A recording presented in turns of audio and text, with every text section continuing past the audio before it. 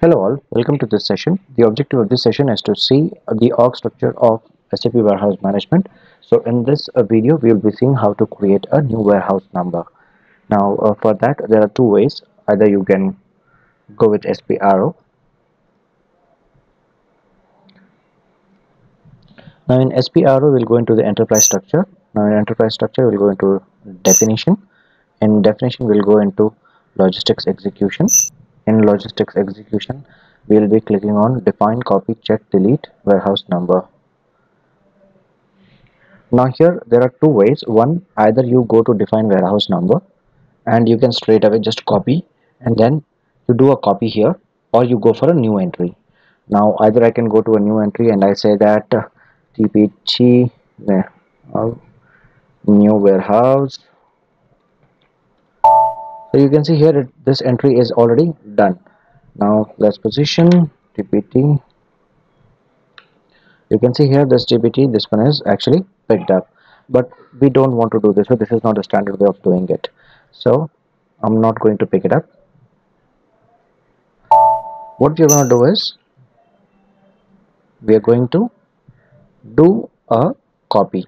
Now the standard way of creating any new warehouse number is always copy with reference to the standard warehouse given by the SAP.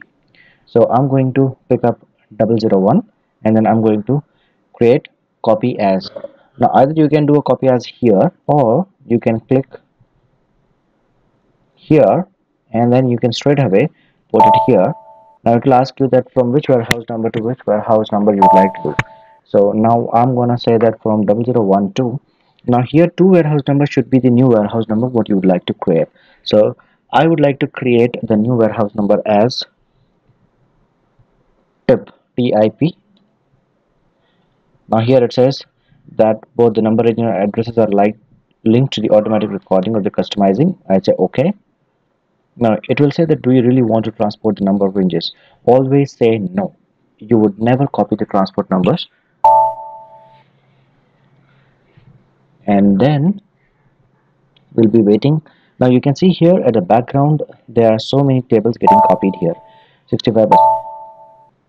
I would say okay.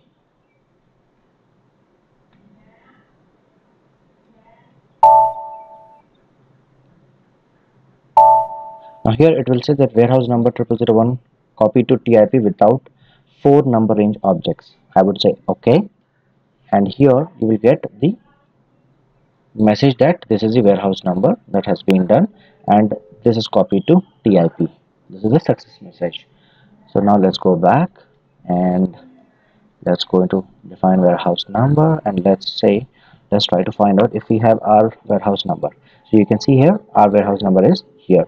Now let's change the description of this and let's say the warehouse number as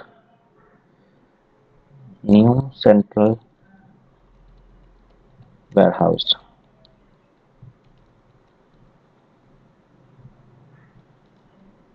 Central warehouse,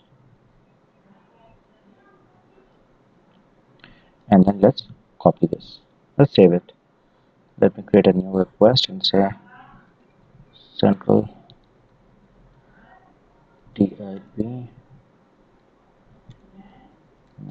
central warehouse. Okay, so I have done this and I'm going to save this now, and then I would say okay.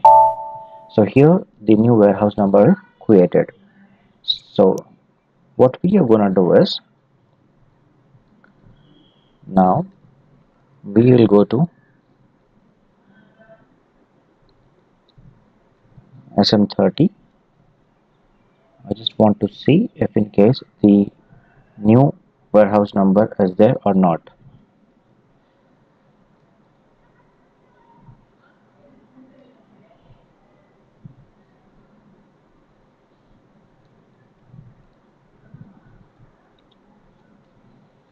Now here there are a lot many options, but I just want to see that if in case we have the tip in this entry right now or not.